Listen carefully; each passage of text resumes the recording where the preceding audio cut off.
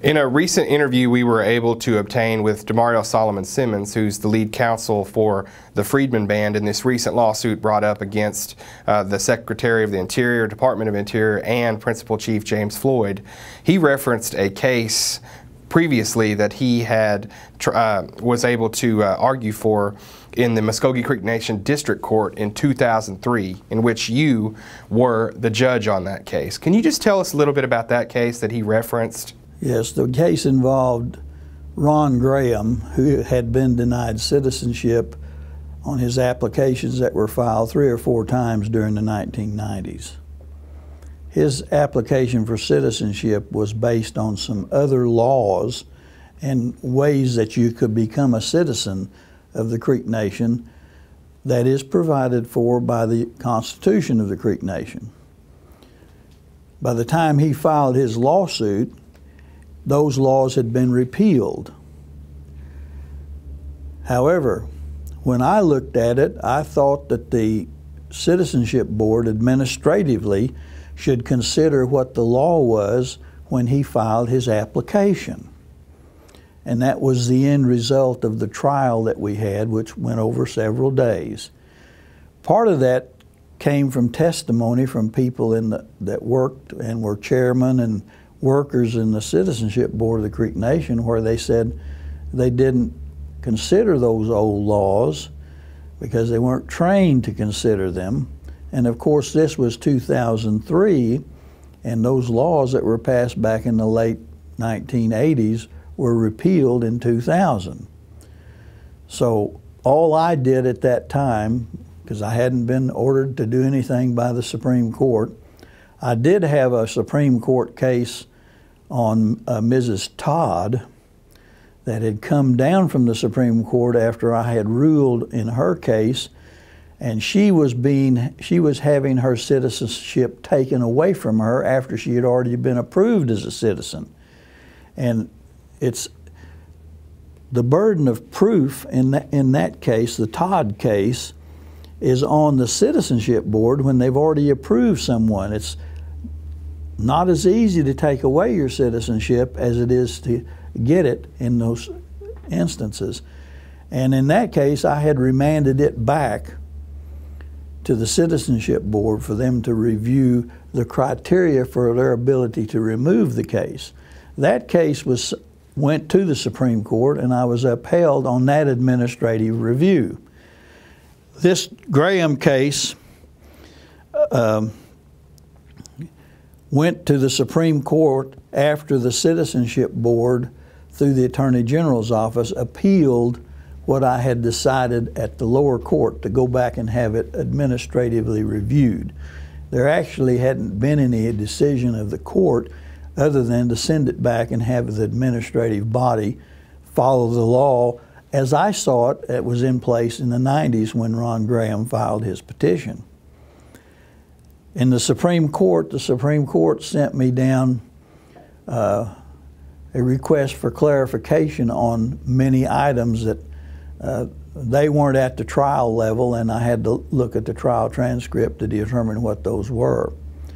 And sent that back to the Supreme Court. The Supreme Court had records and transcripts of sworn testimony where the chairman of the Citizenship Board for the Creek Nation.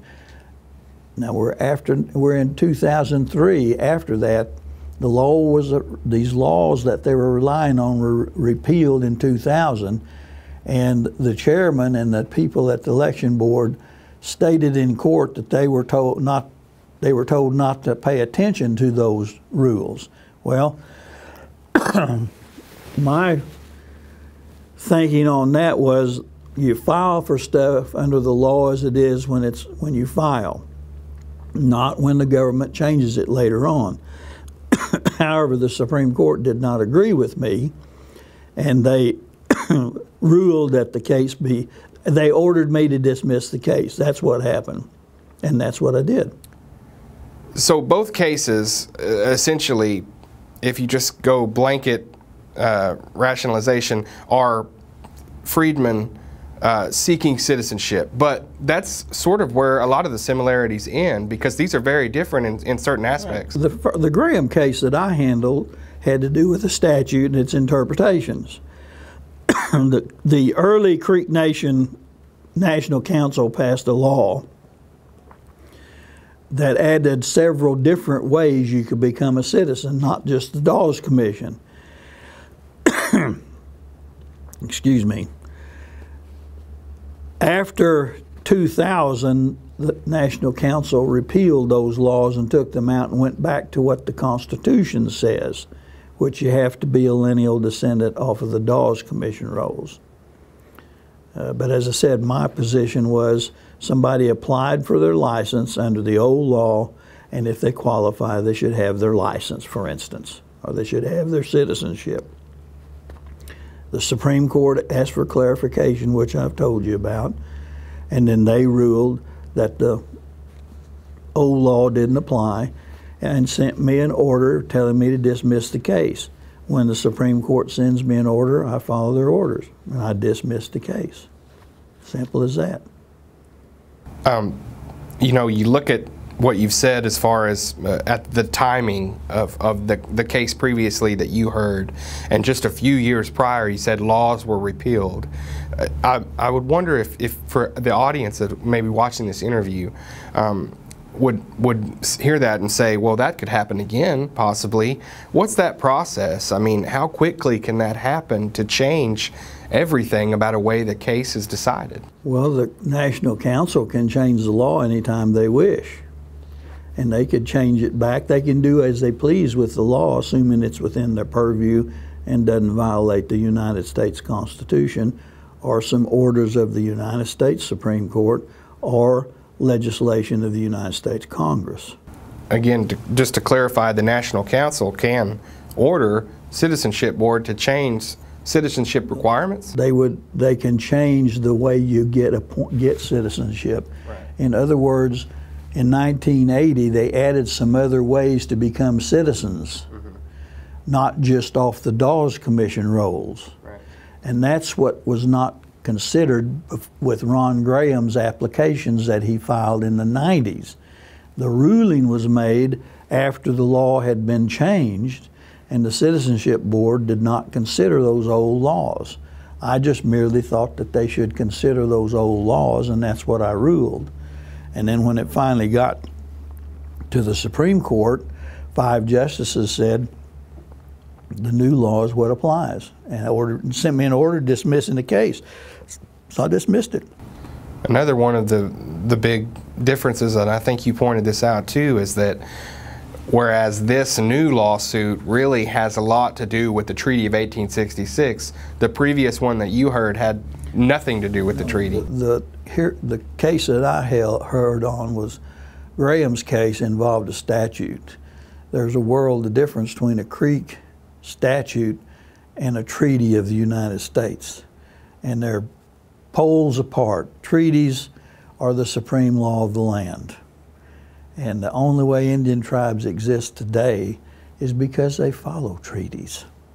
That's how they get their rights. If the treaties were all thrown out, then everybody can just pack their tent and go home, because you won't have any Indian nations left. You know, not to speculate what the outcome of this newest lawsuit would be, but we have seen precedents from other tribes, specifically 2 very large tribes right in Oklahoma. Can you talk a little bit about what we could maybe learn from those cases that we could almost speculate as to what may happen here, or what the possible outcome could be? Well, the Seminole Nation and the Cherokee Nation have had this settled for them by the federal court system based on their treaties with the United States of America after the Civil War. I think there's going to be a lot of study on particularly between the Creek Nation and the Cherokee Nation treaties to see where the differences are. And therein lies the problem for the Indian tribes. Plus, as I mentioned, treaties are very important. They're the life of these Indian tribes. Without treaties, they don't exist. As governments. Correct. They evaporate. And particularly with respect to the Creek Nation, it's involved in two treaty matters right now, one of them involving a murder case and this other one involving a citizenship. And in one of them, they want to uphold the treaty, and the other one they may want to not uphold the treaty, and where's the winner there? This is, of course, going to the D.C. court. If they rule in favor of the plaintiffs in this case, what does it mean for what happens then at the tribe? Well, number one, nobody knows what the court's going to do in D.C. We do know that they issued an opinion in the Cherokee case. But I'll not speculate on what the judge will do in D.C., and plus that's a district court. From there, they might want to go to the appellate court, the Second Circuit, which is the mini Supreme Court. So it's not over. It's not over. But it's a different issue than I handled in the case with Ron Graham. Let's just say, for instance, they do rule in favor. What then happens at Creek Nation? I mean, what is then the move for Muscogee Creek Nation government at that point? Indian tribes are always in jeopardy when they have to have a court make the decision. And it's been my observation in Supreme Court cases involving Indian tribes, when they hold against the Indian tribe, something bad happens along with it. It's always happened. And that's what you have to avoid. That's all I can say about that, because the big boys in Washington, D.C. make decisions on this stuff. I'm just an old country lawyer. Is it fair to say that it's, citizenship is it's proving to be a very complex issue because of all the things that arise and how it's changed, and it's been very fluid. What makes you a citizen today may not make you a citizen next year. Mm-hmm.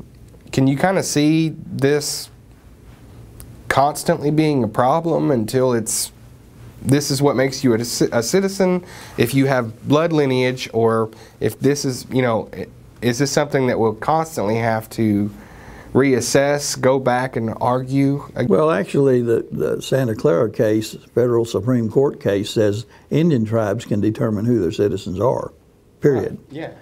And when you're down to a Dawes Commission, and I've talked to people about this for years, the Dawes Commission roles were created by a federal statute. What happens if they repeal that federal statute? No Dawes Commission roles. No roles. It doesn't make any difference anyway. So the Indian tribes need to take their own sovereignty, change their own constitutions where we're organized under our own inherent sovereignty.